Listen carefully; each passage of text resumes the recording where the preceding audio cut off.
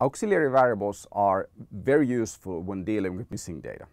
Auxiliary variables are variables that can predict missingness but are not interesting for the main model.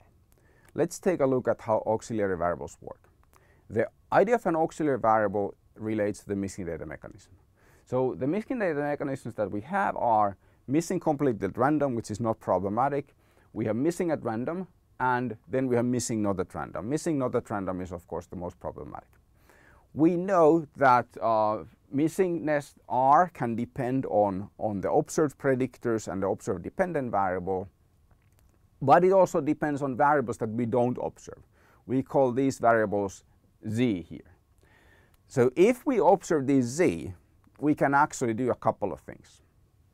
The Z variables are assumed to be correlated with selection. So that's we might say that, for example, whether you have kids or not depends on whether you are working and whether we observe your weights or not, and that kind of things.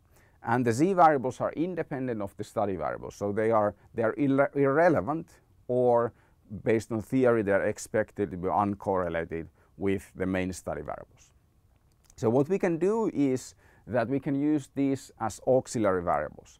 And how it works is that we use the information from these auxiliary variables, other variables, they're often demographic variables and other things like that, to make our missing data estimation better.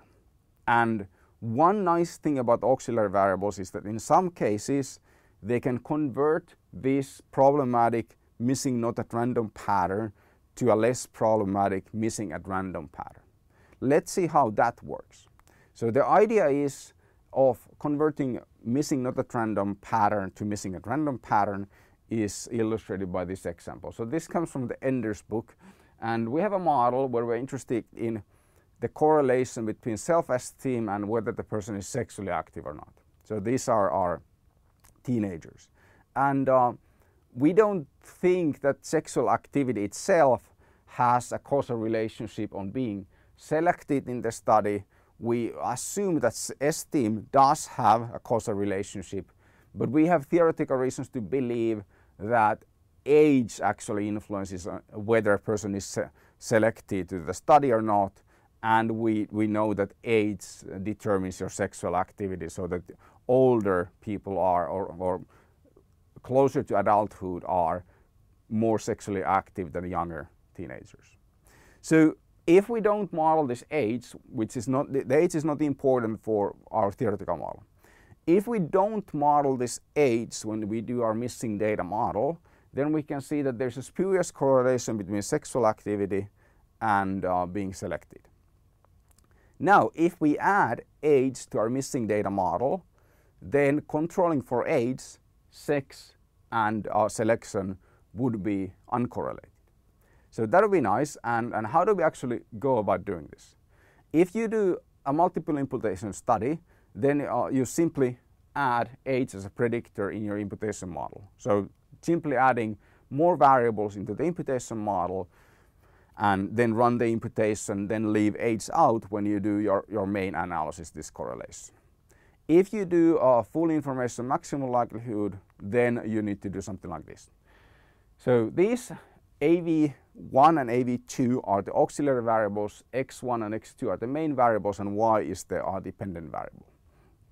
In SCM framework, we would add the auxiliary variables and allow them to be freely correlated with any of the predictors and also any error terms of observed variables. So this is an observed variable model and there's just one error term.